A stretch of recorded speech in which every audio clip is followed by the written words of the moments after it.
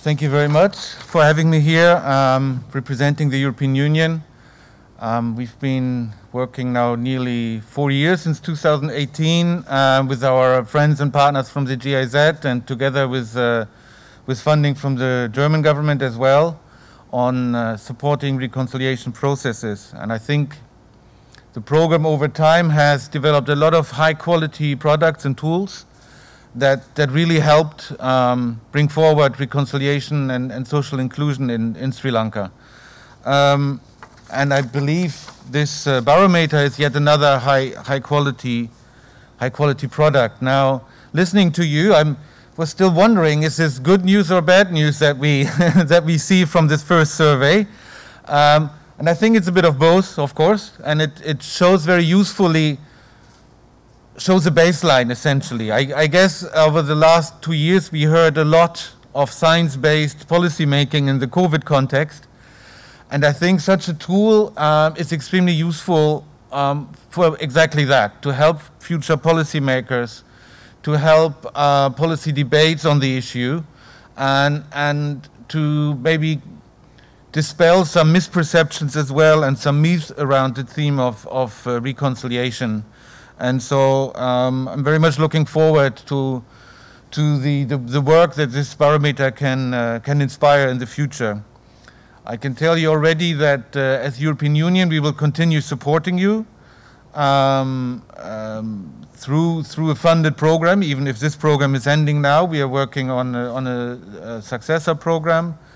We're looking forward to work together with civil society partners, with academia, but most importantly as well with the government. And so I thank the Ministry of Justice for their continued support and their ownership of the program, but also of this Barometer. While of course the Secretary highlighted it, it's important that there's a certain independence in the future of these public perception surveys and the Barometer. So to give an unbiased picture of the situation. Maybe I can just add as well that for the European Union it's not a coincidence that we are supporting social inclusion and reconciliation. I think you can look at the European Union as a large mega reconciliation project to some extent. We had centuries of wars among our nations within Europe. And it's only 70 years now or so that we haven't seen any major armed conflict on our continent. And we did this through various means. I mean, one mean, of course, is institutional. The key industries of coal and steel were unified in the Community for Coal and Steel, which now became the European Union that I stand here to represent.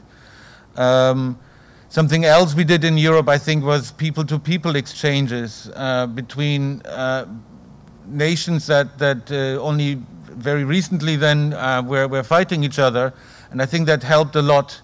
I mean, I'm from Germany, every German city has a partner city somewhere in France. There were youth exchanges, school exchanges. Just bringing people together to talk with each other and not about each other was a key element too. And then, of course, it was important to change historical narratives about who we are, who our neighbors are. My grandfather still grew up with the thought that our neighbors are enemies by nature, by historical need or so, and we managed to overcome all this.